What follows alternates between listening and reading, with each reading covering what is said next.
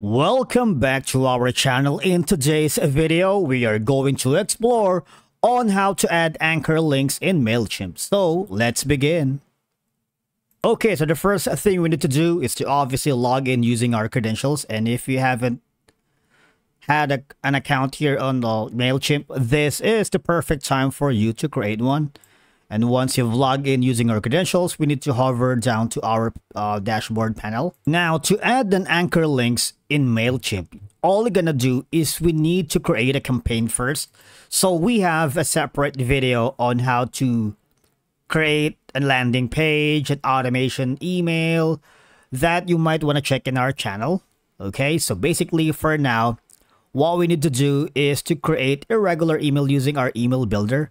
Click on design email, and if you have a saved template already, you might want to go with that and edit the content. But if you're new here, all you're gonna do is go to content and design email, click on that, and from here, okay, so you have three options. One is you can start from scratch, obviously, all right, and if you want help from the creative assistant here in Mailchimp, you can do so.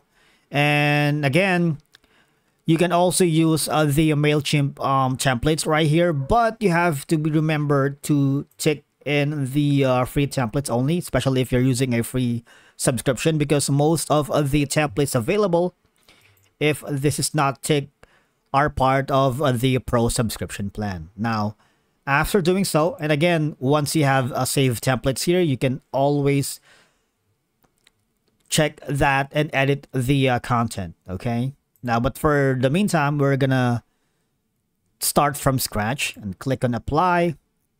Now from here, to add an anchor link, all we're gonna do, now inside the email builder, say for example, you wanted to put some heading or paragraph, any part of the template here, all you're gonna do is drag and drop, say an heading.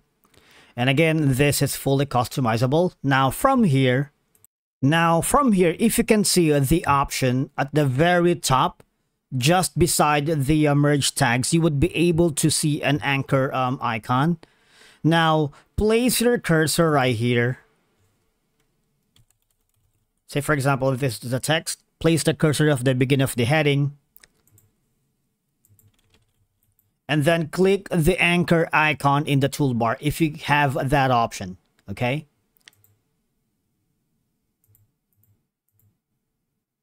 Now, after doing so, place your cursor at the beginning, and in the anchor properties pop-up modal, type the name of your anchor, like name field, and click OK, and do not use any spaces, special characters in your anchor name. Say, for example, this one.